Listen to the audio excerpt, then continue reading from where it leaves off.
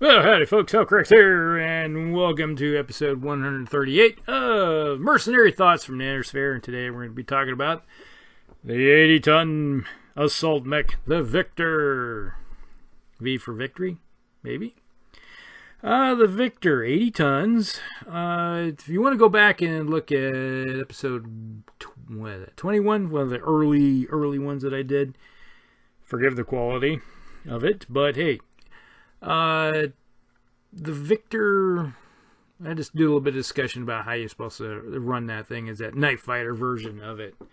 And today we're going to be talking about the 9K, the 3050 version, which has been upgraded with all kinds of goodies from the factory. Alright, the 9K comes in, it says 80 tons with endo steel. So we got 4 tons of extra savings there. Still a 464. 15 heatsink singles. If you're upgrading the endo steel, why not upgrade the heatsinks? Still comes in with a low armor value of 200, which is basically 3 tons, I think, 3 tons short of maximum. Then it comes in with some decent weapon in the right arm. Is the Gauss rifle. Yes, a Gauss rifle with 2 tons of ammo in the right torso and case, in case the thing blows up. And to be honest with you, almost every time I take a Gauss rifle armed mech out, it never fails that someone punches through the arm or wherever it may be, and then I end up with an exploding Gauss rifle. Yep, that's why you need case. Too bad you can't put it around the cockpit to protect the pilot from his 2 extra hits he's going to take. But it happens. Alright, then in the left arm we got 2 medium pulse lasers for very short in-close fighting capability. And in the left torso we have an SRM-4 with a ton of ammo and case. Then we got right and left leg jump jets. Alright, what do I think of the Victor? This thing goes from being a knife fighter where you have to bob and weave, duck and maneuver yourself around the battlefield as you're trying to deliver your pill dispenser, up close and personal, up within 9, to something that's going to sit back and go, hey, hi, and I'm going to give you this nickel, steel, ferrous love pill here and deliver it to you. All right, so that's one thing about it has been just improved. It's like now you have something that can sit back. Yeah, it's not doing 20 points of damage, but the amount of damage you're going to do if you're closing in closer is going to mitigate what you're losing with the 20. All right, because now you can sit there and just bang away as you're slowly closing with that rifle and doing a good job of taking armor off people. And for the inner sphere, something that does 15 points of damage in 30-50, the only thing you got to have is the Gauss rifle.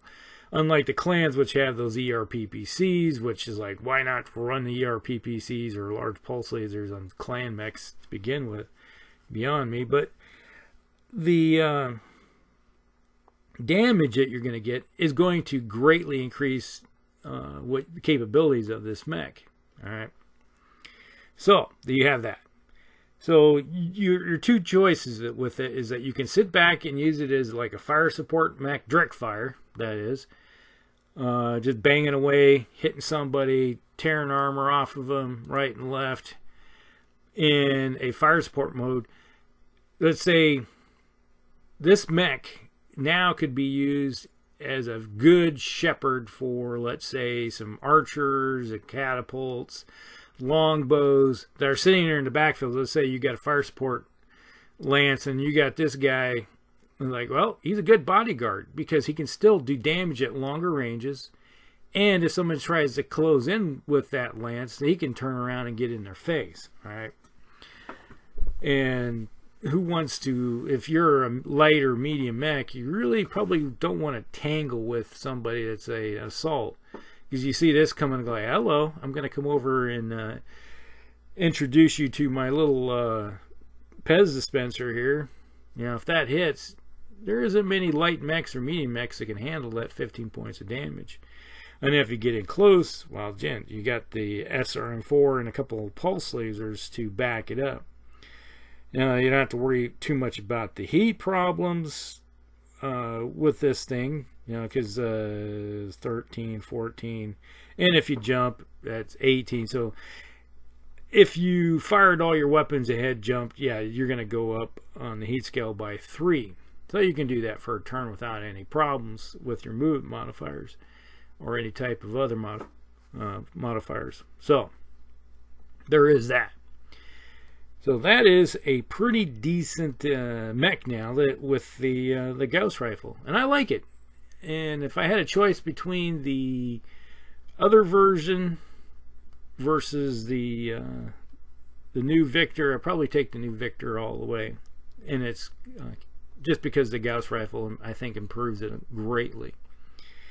Now, there is a few other different variants out there. We have the 9C, which is basically this mech, but you lose 1 heatsink, so you drop down to 14. Still, for some reason, they're keeping it as single heatsinks, but they turn around and give it a C3 slave. So you take out 1 heatsink and give it a slave. All right. So if you have a lance where you have a master unit in it, this works pretty good. So if you have a fire, let's say you put him in a fire support mode, he could sit there. If you got an eyes and ear mech out in front of you with another slave, and that shortens your range and you're able to hit better, okay, that's great. Obviously, you're going to need one of those other mechs in the lance. Going to have a master unit, which is 5 tons. So that's going to preclude maybe a mech with one of the launchers. But there's nothing really wrong with if you have a master unit with XL engines, because its whole purpose is to usually have that master unit and the 10-inch savings you have with the XL engine, because you're not going to want that master unit being parked up on the front line, because it's high technology type of mech, so you're probably going to put it farther in the back. So there you go. That's what my thoughts on it over the years playing with C3 systems. But that is a pretty decent version, which could be made better with some double heat sinks. But then we have the 10D, which is basically the older version, has the Ultra 20 cannon with case, with 30 round capacity. Wow, that's a lot of rounds for that thing. But you know, if you're double pumping every turn, which you get into range if you've lived long enough to get in range, because if I see somebody with Ultra 20 coming, I guarantee you're going to be attracting a little bit more attention. So it has the case. Streak technology has been added, so it has an SRM4 streak, and pulse laser has been swapped out for extended range version. So you get a couple ER medium lasers, you got a streak 4 and an Ultra 20, and it also has 12 double heat sinks. So finally we got one that has, so we were looking around the 30, let's say 3060 or around there at that time frame. I think this is when that one pops at 3058, something like that. But you know, took them that long to put double heat sinks on it, so it's not that hard of a deal with the saving modifier that you're going to get by swapping from singles to doubles. You know, then you can take that tonnage and throw it someplace else, like armor. Then we got the compelling configuration, produced the 10L, which is mounting an ECM system. It carries around full maxed out stealth armor, obviously. Retains the Gauss rifle, but adds an additional ton of ammunition. So it has 3. The SRM system expanded into an SRM6 standard, and an additional medium laser had been added to the center line like the arms. This is a extended range version. So you got ER medium lasers, you got an SRM6 launcher, and you still have the Gauss rifle, but it carries around stealth armor. So we're moving a little bit farther down the development line down the around 3060 plus. So that isn't a bad thing. So obviously what they did was the using the double heat sinks and taking that tonnage and wrapped it up into other systems. So yeah, it makes sense totally.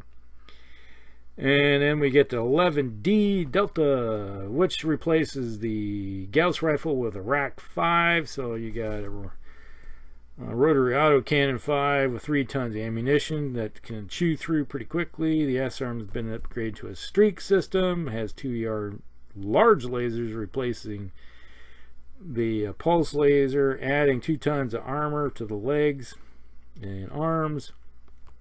It has a C3 slave and operates as part of the network. It has 15 double heat sinks are carried with all the ammunition and case in the magazine. So okay, so that one once again is like they took a mech, upgraded it to more advanced technology that's on the field, and then added a little bit other upgrades, including the double heat sinks. So that was not a bad one, but that you're still once again getting a little farther down the line from the 3050 era, which we're sitting at. Now, let's say you got a Victor, either, let's say you have this one and it comes right off the assembly line, and you just picked it up. Hey, this baby here, and as the salesman slaps it, can take out anything that's on the battlefield. And he's like, I'll buy it. As you sitting there and take your C-bills and just like whap them out there. It's like, take my money and shut up. So now you got a Victor, and your tech looks at, well, sir, we can do some wonderful things to do. Well, what can you do? Well, let's see, let's get rid of these single heat sinks and just put doubles in. All right, you're looking at that, and you have your 15 heat sinks. And if you just went with 10 doubles, you have 5 more heat you can dissipate, and then you got 5 tons to play with. All right, what can we do with those 5 tons? Well, obviously you already got into steel, so there's probably not going to be any room because of the end of steel, and with the Gauss rifle and everything taking up so much space. You're not going to be able to put fire side. You just don't have the room for it, for all the wonderful crit slots. But we can throw on a couple tons of armor, upgrade it with a couple tons of armor. I would probably, since you already have the SRM 6, I would upgrade that to or SRM 4, upgrade it to an SRM 6. There's 1 ton right there. So now we still have 2 tons left over, and I would be more inclined to add, replace where you had the 2 heat sinks and replace them with like 2 more medium lasers. So now you have a little bit better enclosed defense system. So now you have a mech that has a Gauss rifle, 2 pulse lasers, an SRM 6, and a medium laser. Yeah, you kind of look at that, and the heat you create is a little bit more than I think that you can handle. I think it's 1. So yeah, let's see, 10, 18, 19. Yeah. So now you have a mech that creates 19 heat. You dissipate 20. So if you don't move, you're going to be fine. You're not going to create any heat. Now, if you walk, okay, you balance zero-sum balance. If you run, you go up 1. Now, when it comes to difference here is if you jump. Okay, let's say you do jump and you fired everything you had, then you're going to jump up by, what, 3? So that isn't bad. You can do that for a turn without any problems. So that there in itself is one way to create a mech that's a little bit better than you had before. So just by getting rid of some of those heat sinks, you get a little bit more armor. Sure, it's 1 ton short of being maxed out, but with a couple more weapon systems and an upgraded SRM, so now actually you got a mech that's going to be doing a little bit more damage, and can handle the heat just as well as the other one did. Okay, so there you go. Now, let's say you don't want to have a whole bunch of ammo stored in the other torso. You could go with dropping the SRM, and let's see, I got a version here that I've run before. So you take the same mech, you got the Gauss rifle, you got the 2 medium pulse lasers. Now you have got rid of, still got 10 double heat sinks. You drop from 15 to 10 double heat sinks. And still going off what you had before, you still had the 2 medium lasers, but I dropped the SRM4 in favor of Guardian ECM. You say, what? Guardian ECM? Yes, put ECM on this thing because if you're facing the clans and you got a lot of Artemis and stuff like that, or if you're facing against some, say the Draconians combined with their C3 system, ECM comes in handy. All right, and that's, I like putting ECM on a lot of my mechs. So there you go. Then you still have a little bit more tonnage left, and I put on 2 medium lasers. Alright, so then you have that there. So you got ECM, 2 more medium lasers. So you got a mech that has a Gauss rifle, 2 pulse lasers, 2 medium lasers in one torso, the other torso, wherever you had the SRM, now you put in ECM and then a couple medium lasers. So there you go. So now you got a mech that has really good up close and personal in their face with a whole bunch of medium lasers, pulse lasers, and the Gauss rifle, and a little bit of bubble of protection to protect them from taking all that extra little bit of bonus damage that comes their way.